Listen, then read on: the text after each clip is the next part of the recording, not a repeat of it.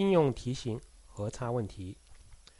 我们现在有甲乙两数，和是 S， 差是 D， 求两数。依照题型，我们列恒等式，甲加乙就是和，甲减乙就是差。第一种解法就是把两式的左边加左边，就等于右边加右边。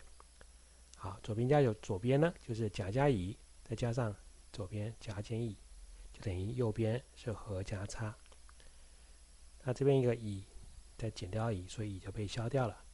那这边剩下两个甲，所以2倍的甲就等于和加差。所以甲呢就是和加差除以2。那因为刚刚甲加乙是和，对不对？所以乙呢就是把和减掉甲。那第二种解法，用减的，左边等于减左边，就等于右边减右边。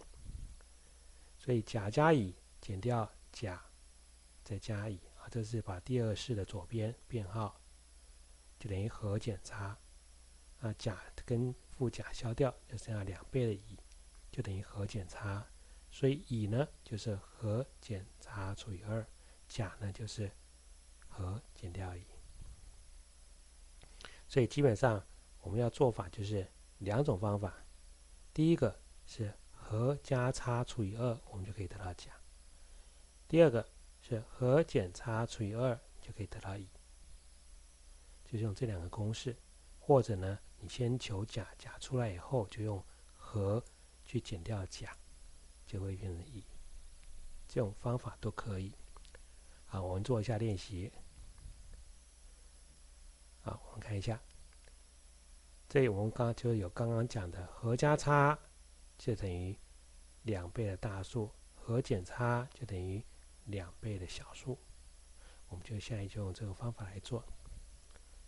和加差啊，和是10，差是2，有两数，一个是和是10，差是2，和加差12除以2就变6，所以大数就是6。和减差是8，8除以2是4，所以小数就是4。你看6加4是10，没有错嘛？和，然后6减4是2，是差是2。好，我们对一下答案，哎，答对了。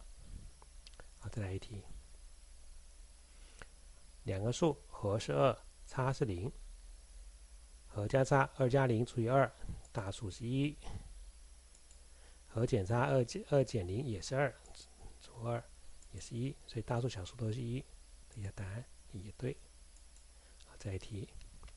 和加差8加2是10， 10除2是5，所以大数就是5。和减差8减2是6， 6除2是3，小数就是3。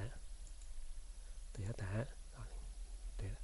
所以就记得大加小就是和加差就是除2就是大数，和减差除2就是小数。